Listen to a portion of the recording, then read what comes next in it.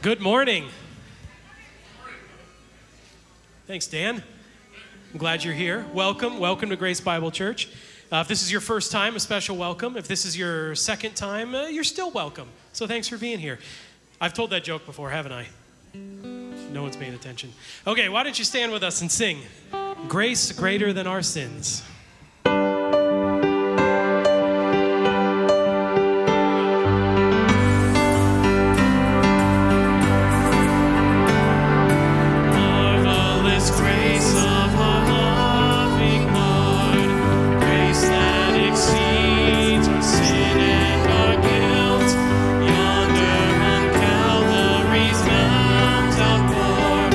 There where the blood of the Spirit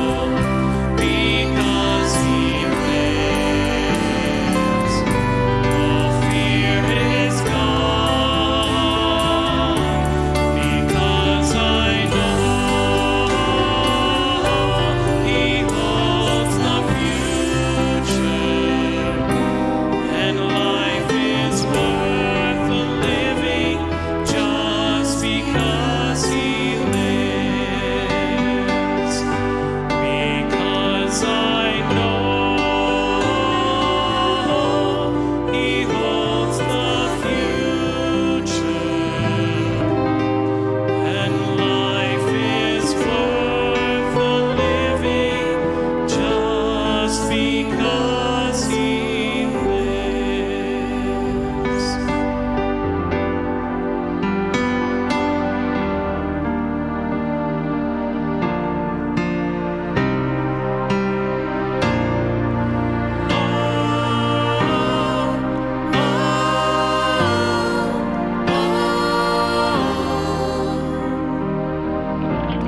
I've carried a burden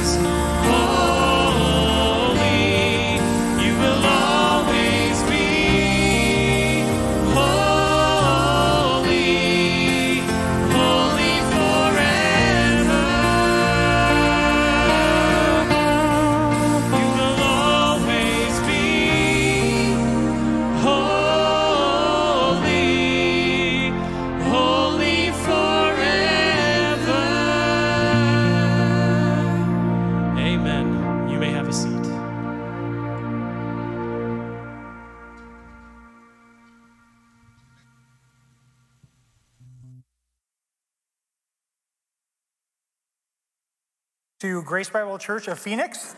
And if you're new here, we'd like you to connect with us. In the bulletin, you'll notice there's a QR code. You can click on that with your phone. You can connect with us and share your information if you're willing to give that to us. There should also be a pocket or a card in the chair pocket in front of you. But today, we've got a couple announcements. First thing is today, we have a special congregational meeting. We are voting on a new board member. Back in the spring when we have our normal congregational meetings, Dan Rahoy, after serving for decades, I mean really as a member of our church board, he retired, and we do thank you for your years of service. At that time, we did not have a replacement for his position, but we do now. And so we're going to be voting on Matthew McFadden, who's been born and raised literally in this church, and that'll be right after the worship service. So logistically, what that's going to look like is we're going to dismiss everyone, have a couple minutes to let you say hello to all your friends, and we're going to put the 5-minute countdown up on the screen. And when the 5 minutes are done, we're going to ask everyone who would like to stay for the vote to come in. Members and non-members alike can vote. We'll have the vote. It's not going to be a long process, but that'll be immediately after the worship service today. And then next Sunday, we have our welcome lunch, as it's the first Sunday of the month. If you're new to the church and would like to know more about Grace Bible Church of Phoenix, you can stick around and have lunch with myself. Next week, one of the elders is going to be there, and that'll be in the Multi-Purpose Center. And also next Sunday, we start our new Sunday school class series, November, December. Matt McFadden is the name of the day today. He's going to be teaching that class, and I love the name of the class, Stuff Kids Ask About. That's going to be interesting. So we were all kids at one time, so we can say, hey, I never asked this when I was a kid. You can ask the same questions. But that'll be for November. We're only having one adult Sunday school class for November. Then December, we'll also have our membership class, and I will be teaching that in December. So that is it for announcements. We do have some other events coming up. You can read about those in your bulletin. But let's take a moment and we'll pray for our offering, for those of you who have come prepared to give. And then we will dismiss the kids for Children's Church. Let's pray. Dear Lord, today is a good day. We are here in your presence as a church family, able to worship you, learn more about you, and to honor you in our thoughts and our words and our deeds and even lifting up our voices today. Father, we do acknowledge that you are the source of all good things in this life for us.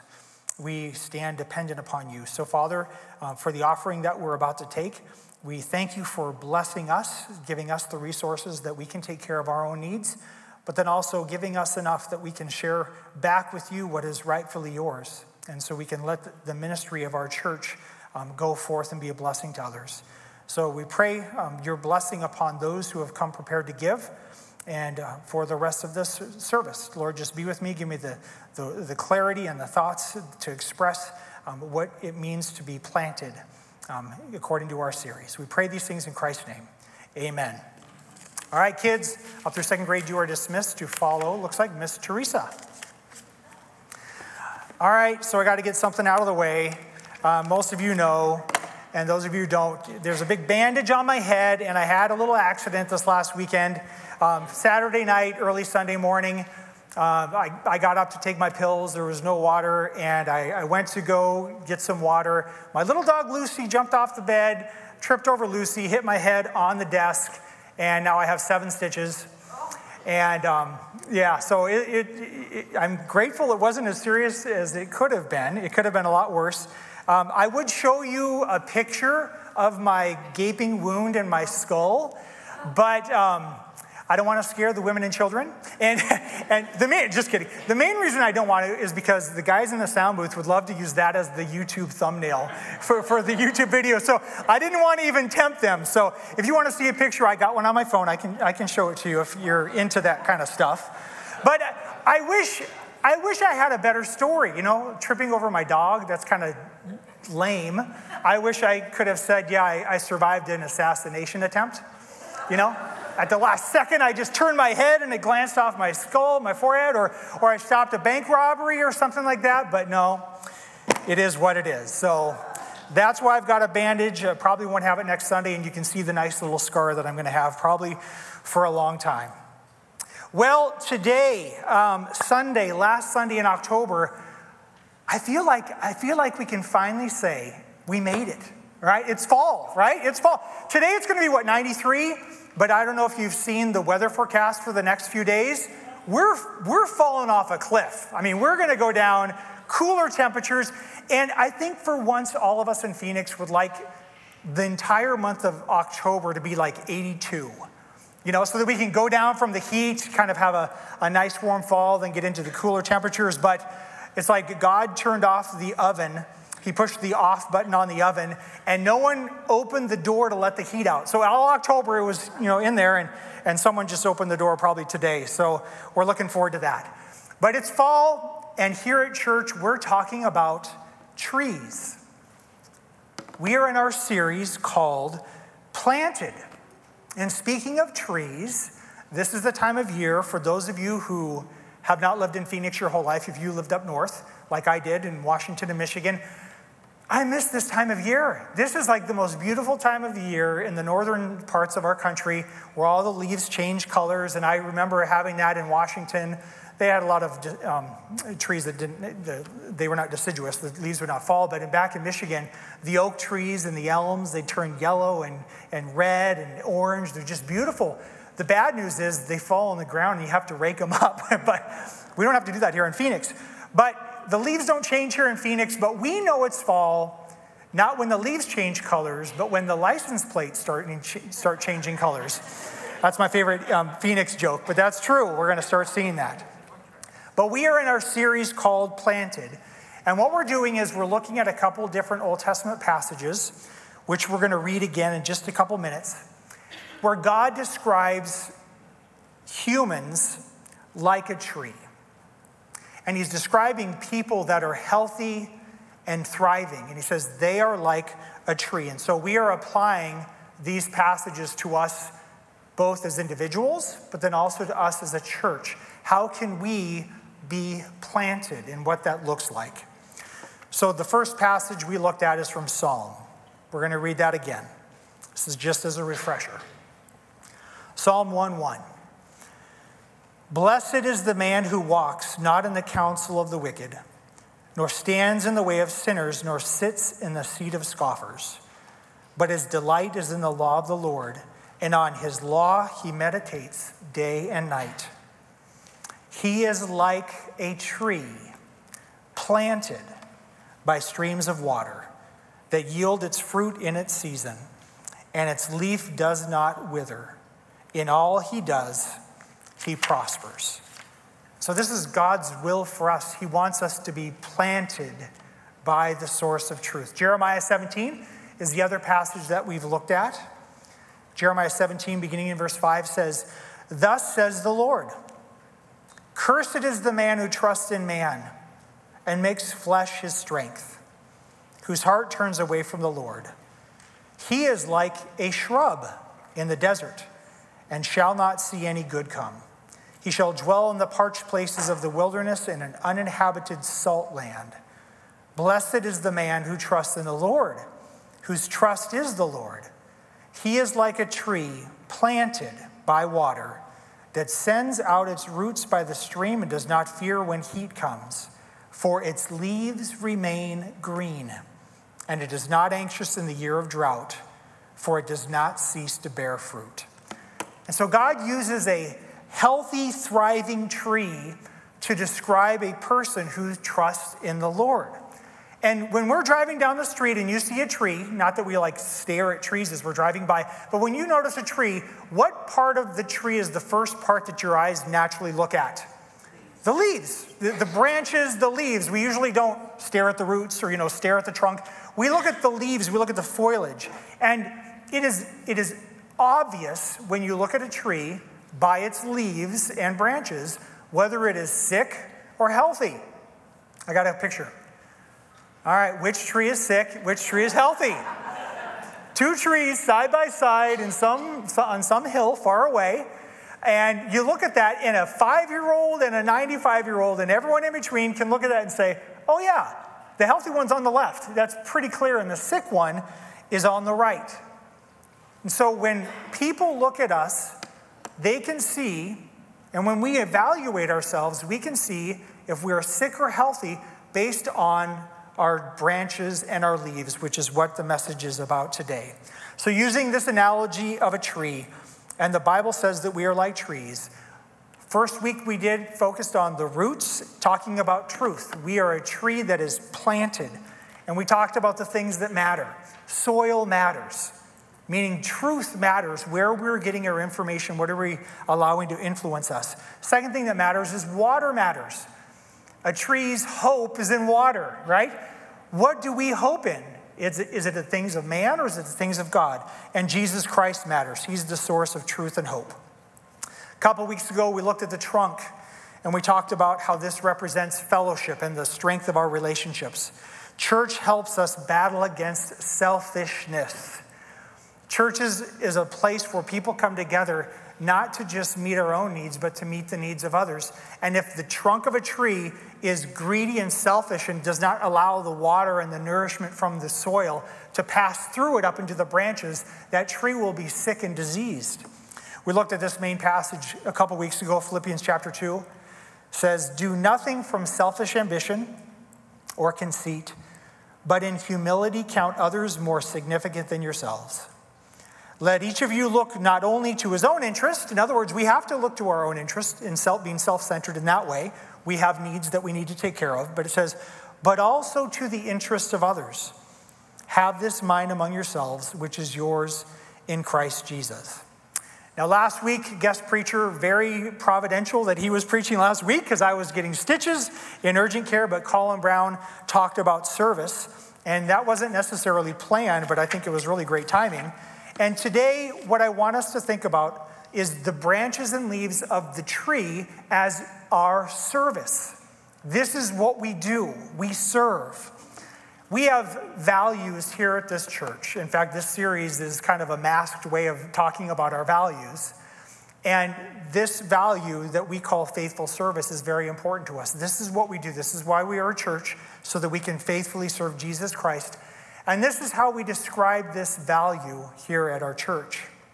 It says, "We desire to have a continual and sacrificial willingness to serve in the spheres of influence that God has placed us in. We do this by equipping, encouraging, and empowering people to use their God-given gifts and abilities, embracing the opportunities to serve God." So that is our value. This is what we like to do. And I love the phrase in there, our spheres of influence, because trees have spheres of influence. They don't impact the entire world around them, but they have the little corner of their earth that they are influencing. And when we serve Christ in our spheres of influence, we're just like a tree. We're spreading out our branches and leaves over other people in our lives. So I want us to just kind of think again of the progression of health that we see in a tree that fits the description of Psalm 1 and Jeremiah 17. And I'm hoping this analogy of a tree, I'm liking this more each week that we get along in this series, but I'm hoping that this is kind of helpful. We usually don't think of ourselves as trees, but I do think that this is good because of what Jeremiah and Psalm says. But if a tree is planted in good soil and has water, then its root system is going to go in deep and soak up the nourishment, and that will make the tree healthy. And the nourishment and the water needs to pass through the roots into the trunk, but the trunk has to be unselfish so that it makes its way up into the branches so that the branches can grow and spread out and sprout leaves so that it is a blessing to its sphere of influence. So this is a great way for us to think about ourselves as someone who is planted in God's word. And all of us know, we probably don't think about this every day, but we know that there are benefits to trees to society, okay? Whereas a couple of the bigger ones. We get oxygen from trees. We need trees to breathe. In fact, I read something that said one large tree can provide enough oxygen for up to 4 people to live for a day. So, yeah, they're kind of important. We need trees, so they clean the air, they provide oxygen, they conserve water, they reduce flooding and water pollution, and they increase property values for those of you who own a home. If you were looking to buy a home and one had a barren, flat land with nothing but rock, little rocks, big rocks, really big rocks, and no trees, compared to a property that had a few different kinds of trees, which house would you be more inclined to buy? The one with the trees. So it improves property value. It provides habitat for wildlife. Critters live in trees. Birds make nests in trees. Squirrels, all these different animals, they use trees to live. But here in Arizona, what is the number one benefit of a tree? Shade. It's right on the sermon notes. You know what you know. And in Arizona, you drive to Walmart or Safeway or Fry's or wherever you're going, and you're looking to park. What's the first thing you're looking for? A tree. You're looking for a tree. All of us would rather park further away from the entrance under a tree than right by the entrance and letting our sun get to, our cars get to like 150 degrees inside. So we know the benefit of shade that we get from trees. So for this morning, basing our thoughts on these two passages, I want us to think of ourselves as a tree and using this is the shade. I had a shade picture. He's like, oh, it's kind of nice to look at that. But we're going to look at the branches of the tree and think of that as our service. And again, last week, Colin Brown did a message on serving. This is going to be a little bit similar, and that's okay, because you're going to hear this from a different person, which is a different perspective, and I think this subject is good to hear twice from different perspectives to hopefully drive home a point. So we have 3 points today, and the question is, why should we serve? What does serving have to do with us being a tree planted in good soil? All right, and here are the 3 reasons. First reasons why we as followers of Christ serve is because that's who we are. We serve because that's who we are. It's not what we do, even though we do serve, but we are, as followers of Jesus Christ, we are servants. That is who we are. A tree spreads out its branches and produces leaves. Why? Because that's what it is. And when we take God's grace and we fight off selfishness and we serve Christ and others, we do that because that's who we are. All right, let's kind of drive this home with some passages of Scripture. Paul is one of our great examples in Scripture. In fact, in 1 Corinthians 11, Paul says to us, "Be imitators of me as I am of Christ." Now, that's pretty bold. How many of us would look at other people and say, imitate me, do everything that I do because I'm a follower of Jesus Christ? I think most of us would kind of shy away from that. But Paul says, I'm dialed in. I'm a follower of Jesus Christ. You imitate me. And one of the things that we need to imitate Paul on is the way that he thinks about himself. And earlier in 1 Corinthians chapter 4, Paul says, this is how I think about myself, and this is how I want you to think about me. 1 Corinthians 4, verses 1 and 2 says, this is how one should regard us, as servants of Christ and stewards of the mysteries of God. Moreover, it is required of stewards that they should be found faithful. So Paul says, when you think of me, the first thing I want to come to your mind is Paul from Tarsus is a servant of Jesus Christ. And if we are to imitate Paul, this is a truth for all of us to embrace. We are servants. Why do we serve? Because that's who we are. Now, as we go through life, we get different titles and we kind of identify ourselves different ways. Not the way that the world is talking about right now. But we identify ourselves through the different relationships that we have. Like, for instance, at work, you might say, I might ask you, who are you? And you might say, well, this is my name, but I'm a nurse, or I'm a firefighter, or I'm an accountant, or I bag groceries at the grocery store. We kind of identify ourselves through our work. We also identify ourselves through our relationships. I'm a husband, I'm a father, I'm a mother, I'm a wife. And those, as we go through life, sometimes those titles get added to us, and those can be really fun. In fact, we have a few people here today that are about ready to add the title to their life. Lauren and Adam Bray about to become mom and dad. We're very excited about that. Matt and Angie are about to be grandma and grandpa. We're very excited about that. But we also identify ourselves through our sports teams. Like, I'm a Cardinals fan, or I'm a Suns fan, or whatever it is, or your hobbies, or your diet. This is how I identify myself. I have a joke. I'm pretty sure I've told this before. It's a good one. So the joke goes, you walk into a room and there's 10 people there. One does CrossFit, one is a vegan. How do you know who does what? The answer is, don't worry, they will tell you. And I used to do CrossFit, and yeah, I love to talk about it.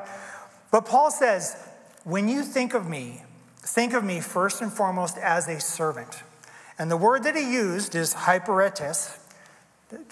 It's not something that we need to know, but the key to that is it's a noun, okay? Hyperetes, servant, is a noun, meaning this is who he is. This is what he is. He is a servant. And the word for hyperetes means it's an under rower or a subordinate rower. Now, we don't travel in ships very often, and when we do, we don't have people rowing the boat. But back then they did. And so a servant was someone who would row under the leadership of the captain of the ship or the boat. And so Paul's like, I'm not the captain of the boat. I'm just the servant. I just row. I row when the master tells me to row. And so Paul says, this is who I am. And this is who we are. This is who we are. We are servants of Christ. And what do? We serve. This is why we serve. Now, the verb form of servant is seen in many verses. So let's look at a couple of these. Of all the ones to pick, I think this one kind of hit me the most this week as I was preparing. Galatians 5:13 says, for you were called to freedom, brothers. Now stop there. Don't keep reading. Take your eyes off the screen. Don't read. If you're a follower of Jesus Christ, you and I are free. We are free. Our sins have been paid. We are no longer slaves to sin and death. We have an eternal hope. So it says, for you were called to freedom, brothers. And now we have a choice. Only do not use your freedom as an opportunity for the flesh, to be selfish, but through love, serve one another. For the whole law is fulfilled in one word. You shall love your neighbor as yourself. And the word here for servant, it's a verb, it's an action. It's doulos, meaning a slave or a bondman. And metaphorically speaking, it's talking about someone who is a servant is someone who gives himself up to another's will. Those whose service is used by Christ in extending and advancing his cause among men.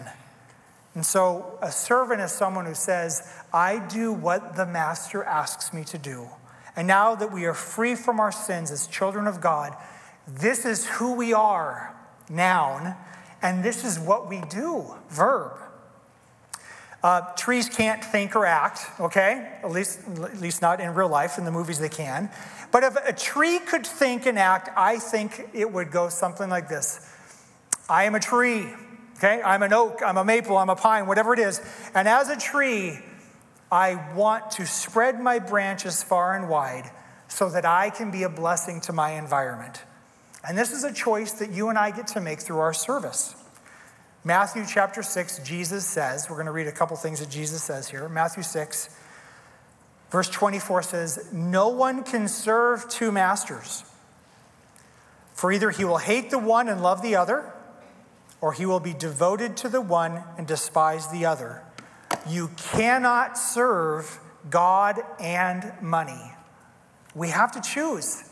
If we're a servant of Jesus Christ, we have to choose. And serving money, what does that look like? Well, ultimately, it's serving yourself, getting money to spend on yourself. And Jesus modeled this servant's attitude for us. Think about this. Jesus is the author of our salvation. He is the one who is worthy to be glorified and honored and praised. And he will be served in the future when he comes back. But when he first came during his first advent, Matthew 20, Jesus says, even as the Son of Man came, not to be served, but to serve, and to give his life as a ransom for many. So Jesus is modeling for us how we should live our life as a tree planted by the streams of water. John 12:25, Jesus also says this, whoever loves his life loses it, and whoever hates his life in this world will keep it for eternal life. If anyone serves me, he must follow me, and where I am, there will my servant be also. And then I love this. If anyone serves me, the Father will honor him. So this is why we serve, because as the followers of Jesus Christ, this is who we are, servants of Jesus Christ. All right, the next reason why we serve, this is a little bit more practical, or just kind of gives us an idea of what this looks like. The reason why we serve is to spread God's grace and mercy. We serve so that we are spreading God's grace and mercy to the people in our lives. And so if we have been saved by God's grace and we now have the hope of eternal life, we need to share that grace with others. And we do that both with truth. We share with them the truth of God's word, but we also do this in action. And again, I want you to think of yourself kind of as a tree. And I hope you're enjoying this analogy. We got 2 more Sundays using this analogy. But if you're a tree, pretend you're a tree, would you want the leaves of your branches to stay close to your trunk and up high and only provide you a shade? Or would you want your branches and leaves to provide shade for people in your life? I think we would all want that. We would all want to say, we want other people in my life to benefit from me.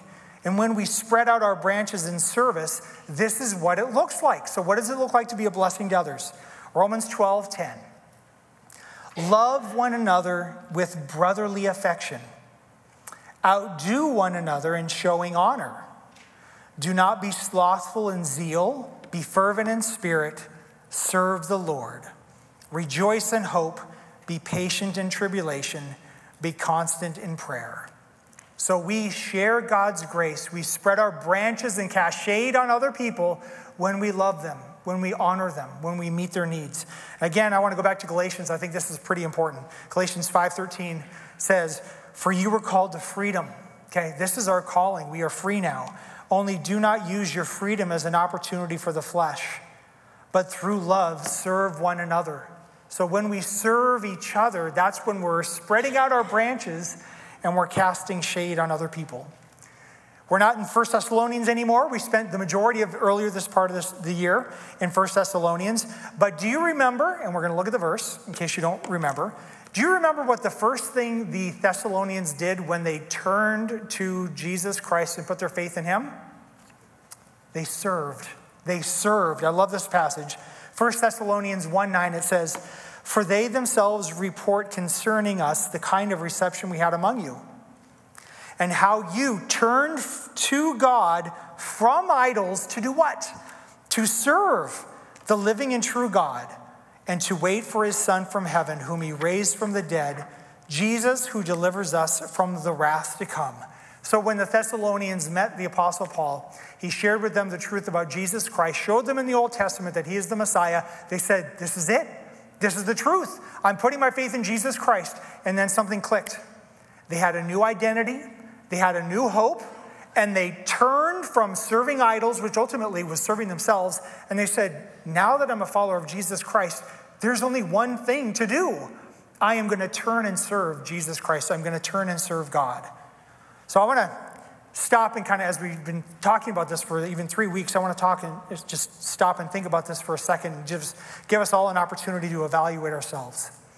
And so using this analogy of a tree from Psalm and Jeremiah, where are you at right now? Where are you planted?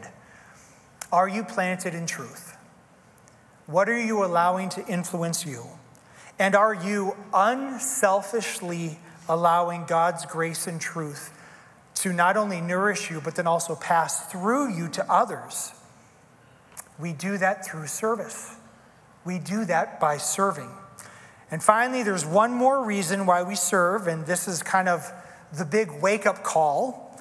Colin mentioned this a little bit last week, but there's coming an event in the future that every single person in this room is going to experience, and we need to be reminded of it often so that we are focusing on what God wants us to be focused on.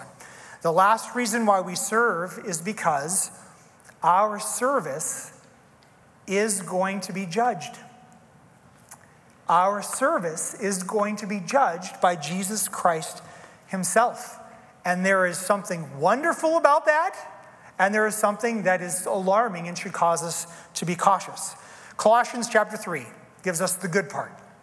Colossians 3 verse 23 says, "Whatever you do as servants of Christ, whatever you do, work heartily as for the Lord and not for men, knowing that from the Lord you will receive the inheritance as your reward.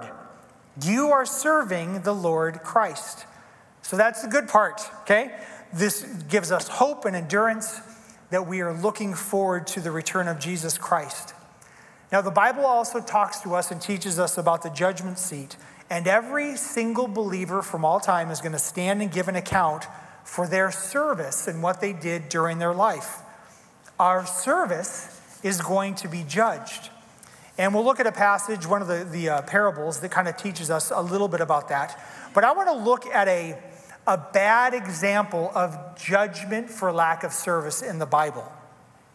In Romans chapter 11, which I'm going to put on the screen in just a couple minutes here, Paul talks about how the nation of Israel, shortly after the resurrection of Jesus Christ, they were judged for their lack of faith and their lack of service.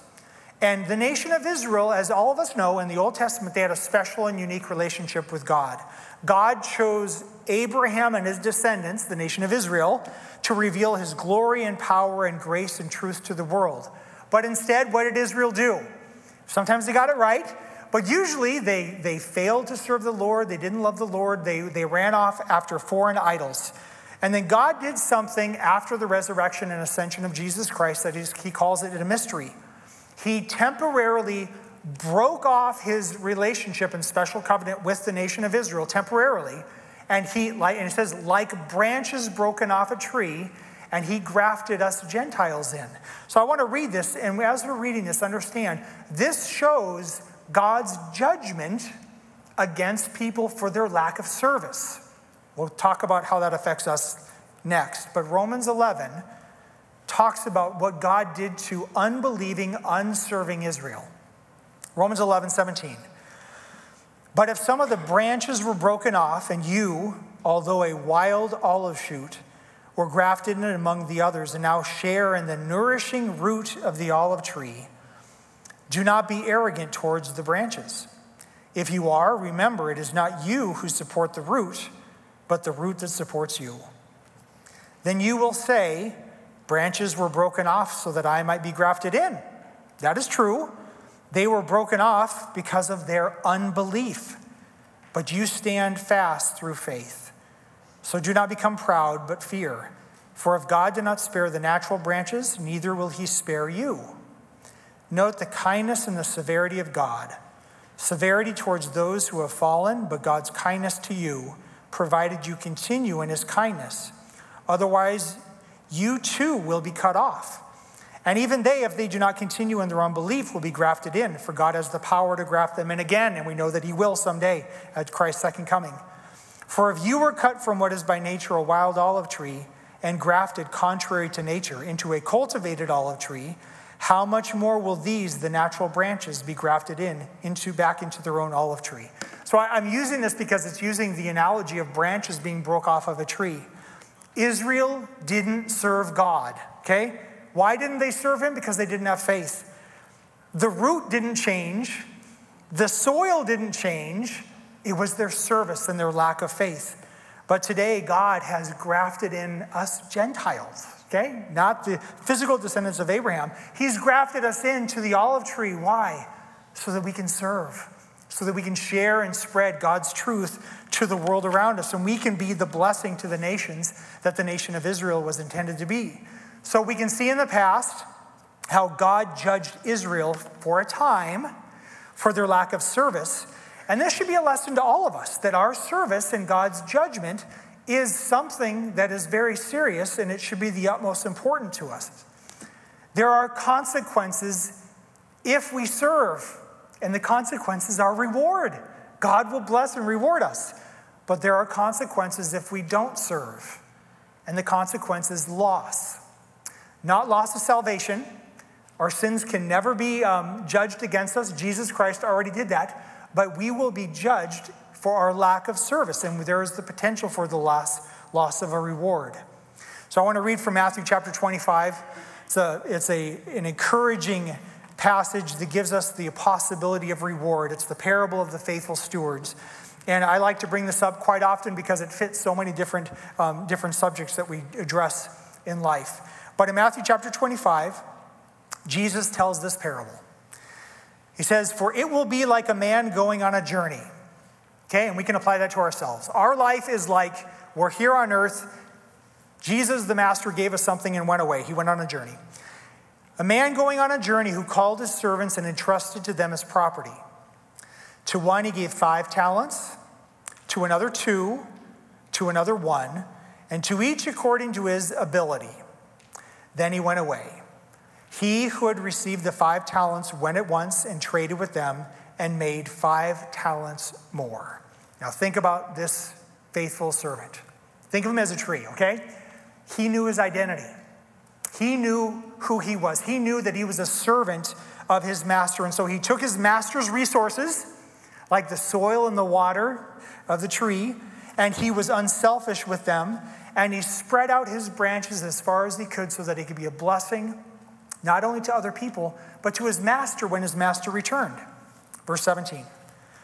So also he who had the 2 talents made 2 talents more. But he who had received the 1 talent went and dug it in the ground and hid his master's money. Now, after a long time, the master of those servants came and settled accounts with them.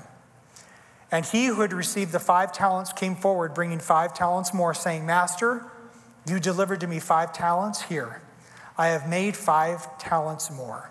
And his master said to him, "Well done, good and faithful servant. You have been faithful over a little, and I will set you over much. Enter into the joy of your master." That last phrase, enter into the joy of your master. The master wanted nothing more than to share his joy with his servant. And God wants nothing more than for us to share in his joy through our faithful service. And so, like the servants we are, we need to make sure that we are planted in the right soil by the water of life, spreading out our branches to be a blessing to the people around us. And as we close, I just want to re-emphasize a couple things. For us to be servants, we have to have the right mindset, like Paul did. We don't just serve because there was a sign-up sheet and someone needed something to do. So, there was a need. Okay, I guess I'll do it. The reason why we serve is because that's who we are. That's who we are as followers of Jesus Christ. And through Christ, our service to him can be a blessing to others, like the branches and leaves of a tree are a blessing to the environment. So I want to close by doing some self-evaluation. I want to ask you these questions, and hopefully they are either encouraging or convicting, whatever the case needs to be. But according to Christ's words, let me ask you this question. Not in theory, but in reality, who or what is your master? Who or what is your master? We all serve. We all live our life. We do the things that we are obedient to. So what truly is your master? How are you serving Christ? If you are a servant of Christ, how are you serving Jesus Christ? Or maybe to use this analogy of a tree, where are you casting shade in your life? Does anyone in your life benefit by being near you? And last question is, Jesus is coming back. We don't know when, but he's coming back. Do you look forward to his return and hearing him say, "Well done, good and faithful servant"? This is why we serve. I want to close by reading Colossians 3 once again. We'll close in prayer, have the benediction, and then we'll stay for the congregational meeting. But I want to close by reading Colossians chapter 3, verse 23 and 24 again. It says, whatever you do, okay, inside a church, outside a church, in your home, in your work, it doesn't matter. Whatever you do, work heartily as for the Lord and not for men, knowing that from the Lord you will receive the inheritance as your reward. You are serving the Lord Christ. Let's pray. Dear Lord, we thank you for this passage of Scripture. We thank you for this metaphor, this analogy of a tree that you've given us in Psalm and in Jeremiah 17. It gives us pause to think about what influences us, what are we pulling from in this world to give us our source of identity and inspiration. Father, you tell us in your word, because you have sealed us, you've cleansed us, you've justified us, you've baptized us into your name, all these things, you've adopted us. We are now, thankfully, your servants. And so, Father, I hope and pray that you've impressed that upon all of us as individuals, but then also as a church.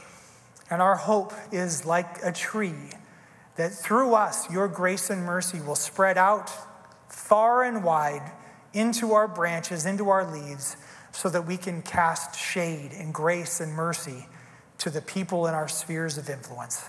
I pray that will be true of us as a church, as Grace Bible Church of Phoenix, but I also pray that that'll be true of each and every one of us here as individuals.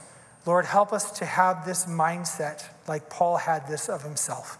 We are your servants, so Father, open our eyes for all the opportunities that we have to serve you. And we do this because we love and adore you. We pray this in your most holy name. Amen. I want to close with benediction from 1 Corinthians 15:8. It says, "Therefore, my beloved brothers, be steadfast, immovable, always abounding in the work of the Lord, knowing that in the Lord your labor is not in vain." Amen. You're dismissed. In a couple minutes, we'll have the 5-minute timer up on the screen, and then we will take our vote on Matt McFadden joining the board at that time. You are dismissed.